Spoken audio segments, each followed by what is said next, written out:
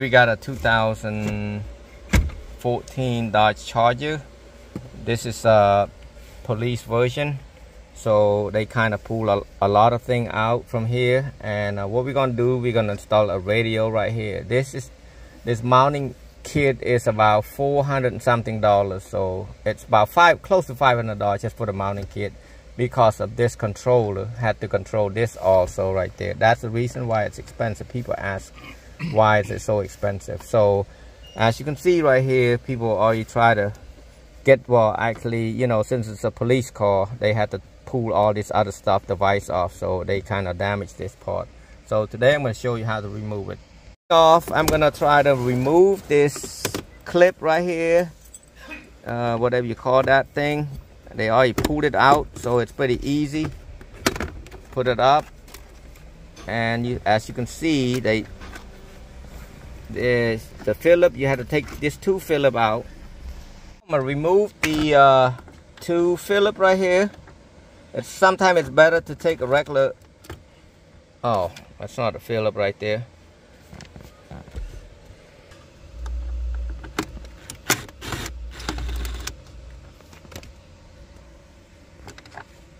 Now shake it a little bit, and like somebody did this before right here, just shake it and pull it. If you can reach your hand underneath there and pull it, it's better. But if not, just take a prior and pull it out. It's gonna damage a bit right here like this, like that. But try to get that out. Now when you get it out, it's just the 2 clip like this. See, you don't have to take these out.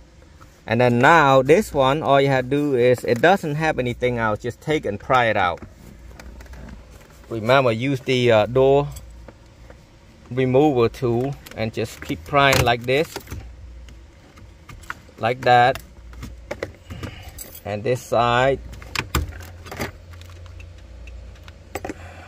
try that emergency light, see if it works.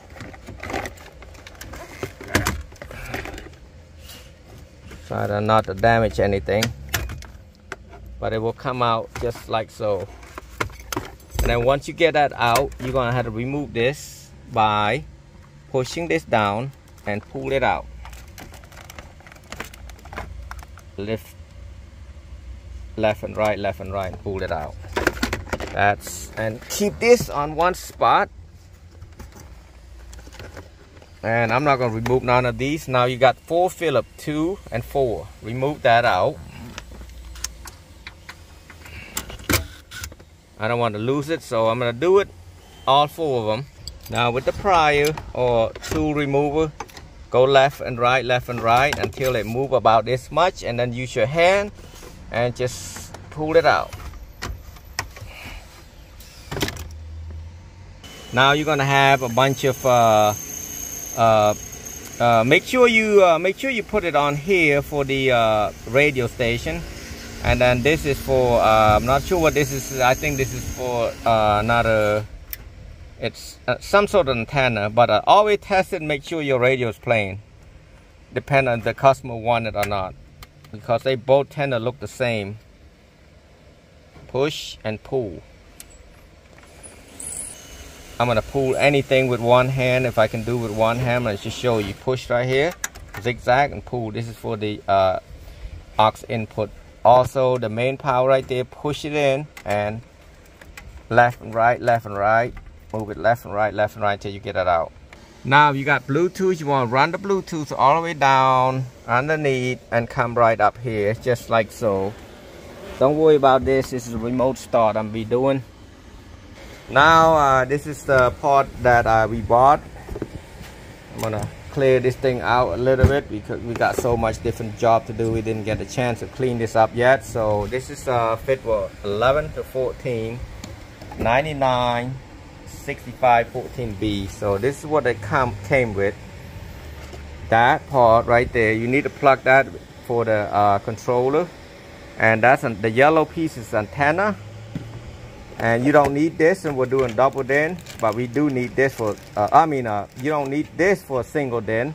You got single DIN, you need that. So you need this wire, and this is a box to control everything else. Let's go to here, and this little piece will go there. I'm gonna start doing it, and I'll show you step by step. Now I'm gonna start putting some clips back in there. So it's a clip, are they different? The white one's gonna go on the bottom. You gotta make sure you put it right in that hole right there, not like this, but right in the middle. Push it in. And for the metal one, you just push it down like so. If you don't have anything to, if you're scared to hurt yourself, take a flat head or something, push it down. It's easier. So now we got 3-4 screws left right there for some other part. But I'm gonna run the wire right there. It's color to color. It's pretty simple. When I say color to color, you're gonna install red to the red, purple, green, white. You know, like I said, white, it's got like one is positive and white black is for negative, and same as colors is. I'm installing the Pioneer right there, and Pioneer, most of this Pioneer you need to run the ground to it for a screen you'll be able to watch. So I'm gonna have to test that. He might need that piece for that. He might not, because it doesn't have a DVD, but I'm gonna assume,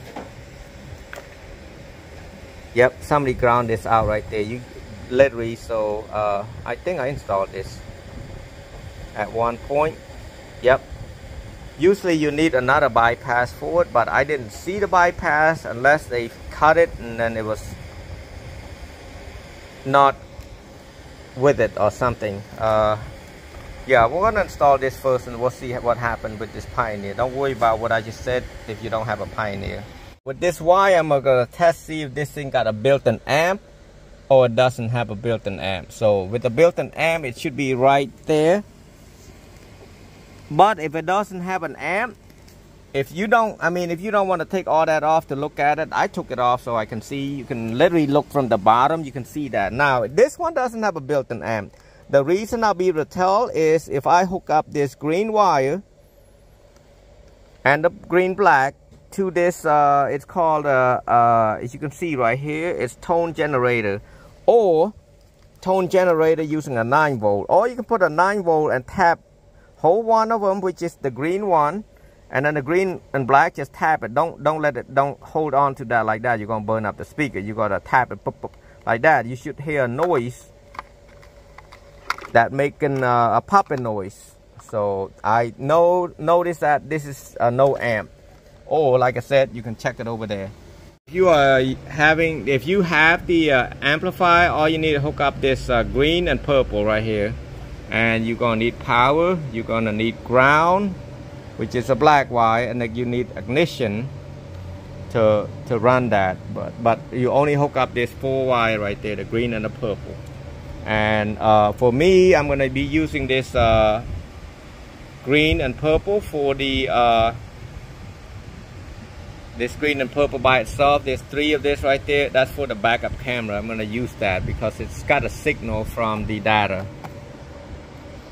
You want to do it's called a test fit. So you basically want to make sure this go in like so right here, okay? And once you get that done, once you got this done, you want to screw all of these right there. You want to make sure, however, if you got this brand new, they come with screws. In my case, it doesn't, and I'm making sure there's no wire. I mean, this screw doesn't poke anything inside. So I'm gonna tie this thing up and tie the other side up, and take this piece out and put this thing in the car first. So now I'm gonna kind of test fit right here again, just to making sure I'm doing the right way, the right thing. You gotta put it like this, and it's gonna be stay on that hole right there. That hole, see that hole, and make sure it fit like that. Okay, after you put the wire in. But now the plug that I have is right here, this whole plug right there. What you do, you plug piece to piece. This is gonna go to that little box right here. I mean behind here. You can see it right here. It will sync to it, and then I will unstretch this thing stretch this thing out. So the antenna, this is for the antenna, I believe. It's some sort of antenna. So now this white wire got 4 plug right there. It's gonna go right here. See? Connection I made earlier, it was a wrong one. So this red wire right there from this side of the plug, from this plug from here, it's not working. Okay, reason why I don't know. Well, I do know, but I don't want to explain that. I don't have the time to do it. I gotta get this card done because I spend mainly 4 hours already working on remote start and everything else. So use it from this side to get the power on. If not, you're not gonna get on right there. So this is what they look like so far, and I'm gonna put everything back, and I'm gonna plug the backup camera in the back of this radio, and then I'm gonna test that part, and then I'll put it together and see what's gonna be like. So what I did right there, I ran these black wire right there that come from the top screen going down right here. I screwed the radio right here and kind of push the screw. And then, well, you know, you gotta put this black wire, the thick wire. I mean, climate control basically. It control from here to there, and then you push it in and then screw it in. The yellow wire is not antenna. I didn't read direction. I should have read the direction. So what you're gonna have to do, you're gonna have to program the box to a computer. You're gonna have to remove all this screw right here, and then there's a USB. It's got to be a special USB plug. So if I can link that thing, you can order that online. They're about $5, but you got to have a certain one for it to work. If not, it's not gonna work. So yes, you got to update this system. Everything's updated, and then this is what happened. Controller, AC, yep, AC right there is on, right here, hazard light,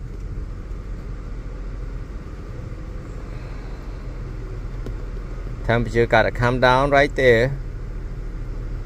And there's also another way how to sync this. Is I should do another video, or you can do like this. You can sync it like this. This is for AC, guys. I had it on heat earlier because I could not. It wasn't updated. So climate off and climate on. Leave it on like that, and we're good to go.